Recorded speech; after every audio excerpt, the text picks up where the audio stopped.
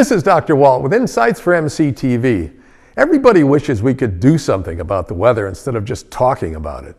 Weather modification schemes have been twirling around in human brains ever since the first crops died from drought. Nowadays, hail suppression, fog dissipation, and rain enhancement programs are widely practiced over the earth. The newest scheme is tinkering with thunderstorms. These giant electrically charged clouds are usually filled with negative charges at the bottom and positive charges at the top. The lightning strikes are usually negative. Now a new approach has been tried.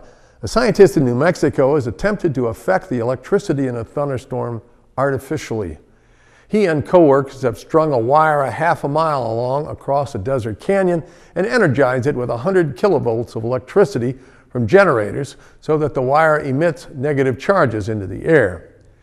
Of the 65 thunderstorms that passed through the canyon since the experiment began, 2 were thought to have had their charge switched so that positive charges were on the bottom and negative charges on the top.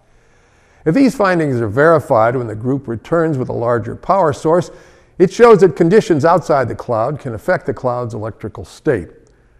The scientists speculate that if large numbers of positive charges could be injected, the cloud could possibly be milked to induce more rainfall and less lightning. He says that industrial electrostatic generators, presently used to precipitate industrial smokestack emissions, are an efficient source of negative charges. Positive charges could be gotten from high voltage direct current power lines. In fact, maybe these commonly used devices are already affecting the weather and could be used to adjust the charge in thunderstorms to our benefit.